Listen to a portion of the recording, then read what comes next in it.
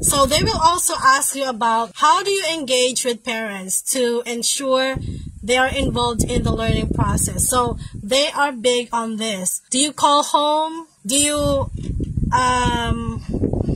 make sure that you contact the parents when the students are misbehaving, and also when the students are doing well in school?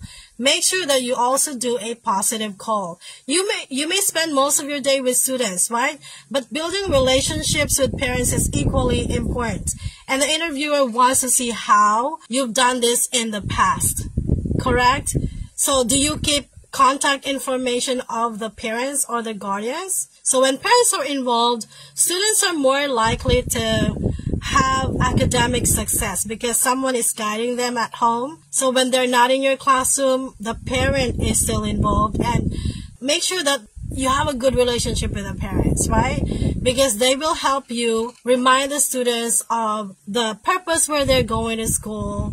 They will help you remind the students to do their assignments, to behave in class. So you will have better behavior from your students if the parents are involved and they're, happily doing it with you because you have a good relationship with the parents. So as you answer this question, think about what strategies you've used in the past or you are using that allows your relationship with the parents to be, really there, strong. And because of that, someone is helping you with the behavior of the students.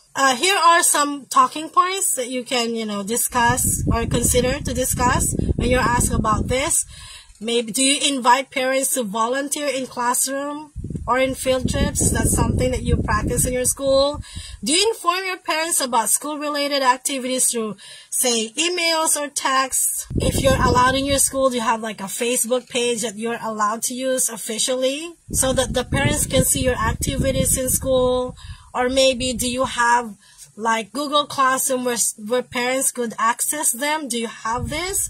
So if parents could access your Google, just an observer, they're not allowed to edit anything. They're not allowed to make comments.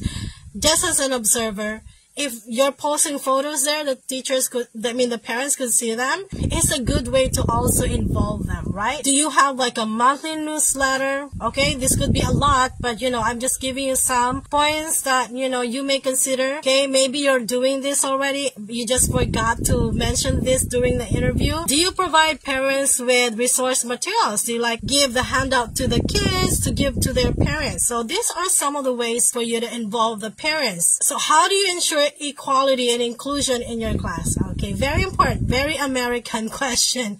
Okay, inclusivity, equality, equity. So read about these things. Okay, so inclusion, equality strategies would include how do you create your lessons so that those who are slow, who may have learning disabilities, can still enjoy your class, can still feel, okay, I'm part of this class. My teacher cares for me. How do you plan your lesson? If you have students who have reading disability, for instance. So, for instance, in your school, do you have a list of accommodations per student? Because in the U.S., it's actually a legal document. So you have access if you have a student with some accommodations. So learn that term, accommodations for students with learning disabilities, for instance, or they could have allergies. Make sure that you know those. As a teacher, do you keep track of these things for your students? And based on these things that you know about your students. So I have a student who doesn't speak English well, for instance. I have a student who is not reading on the grade level that he should be reading. I have a student who is dyslexic. I have a student who is, for instance, undernourished. I have a student who is having an eye problem, could not read well, sitting from the back. So how did you make arrangement in the classroom? Did you make a special seating arrangement? Do you make your visuals so that it's big enough for students who may have visual impairment, for instance?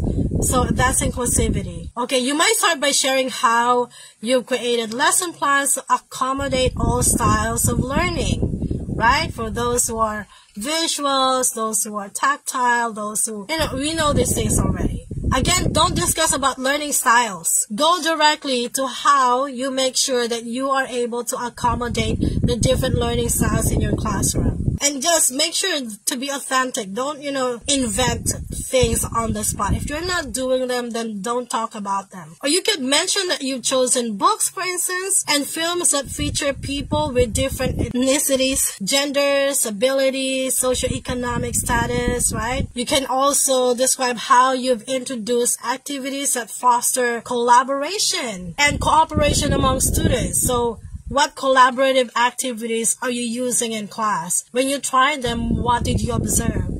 Okay? Does it make the shy people really open up more? Something like that. Alright, next question. What do you feel are current issues in education? What are the current issues in education? So, make sure that you read about this online. Watch news.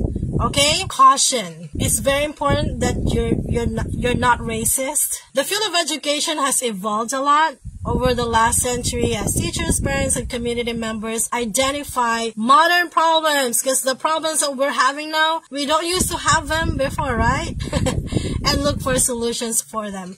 The interviewer likely wants to know how you stay up to date on new issues or developments, showing a proactive engagement with the field of education. One of the top issues is equality and inclusion, like I said earlier. Our other potential issues will be like remote learning, mental health, school funding.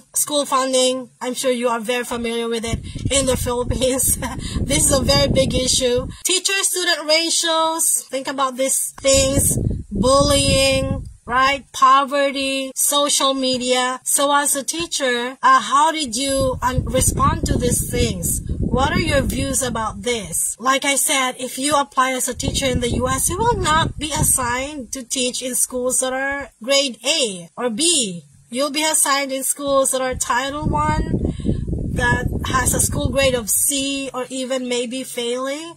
That's why they're needing a lot of teachers, because in good schools, they don't have, as much challenge with teacher shortage, because the local teachers will be flocking into those good schools. You will be teaching in schools where the students are from low-income families, where the students are, I'm losing my voice, are asylum seekers, for instance, from Puerto Rico, from Haiti, from the Latin American countries. So what's your idea about this? So make sure to read about these things. They know, okay, this teacher is not ignorant about the issues. We will not have any problem with this teacher.